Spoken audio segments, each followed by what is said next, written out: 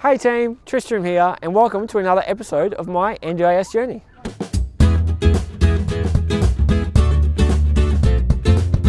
In the last episode, I explained what core supports were. In this episode, it's all about capital and capacity building supports.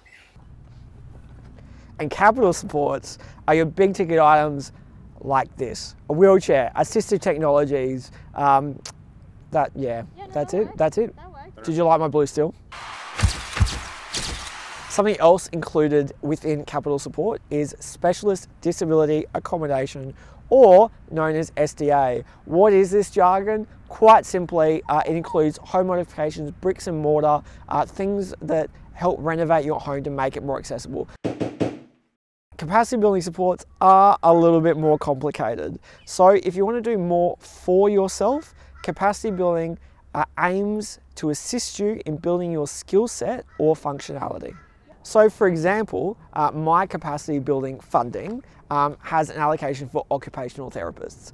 So these OTs can come into my home and brainstorm ways in which I can become more independent in my home. So for instance, I struggle to press light switches. OT can come in, brainstorm ways, big buttons, various other ways in which I can do that myself so that I don't have to rely on others. I don't have to use night vision goggles. Simple as that. So capacity building also has 9 different sections within it. So your support needs will determine which sections you receive funding from. As part of my plan, I received funding under Improved Daily Living and also support coordination. So for me, Improved Daily Living was all about plan management and getting assistance managing my funds. And then obviously support coordination is all about getting assistance coordinating my supports, accessing services, and all that. So if you have support coordination within your plan and you're finding it all a little bit too overwhelming, rest assured that your support coordinator will work with you in unpacking everything, explaining everything, and working with you to, as the name suggests, coordinate all your supports. However, if you don't have support coordination, rest assured that LACs are also there to perform a very similar role. So between support coordinators and LACs, you have the resources to understand your plan in simple detail. Don't forget, there is always a friendly ear at Plan Partners.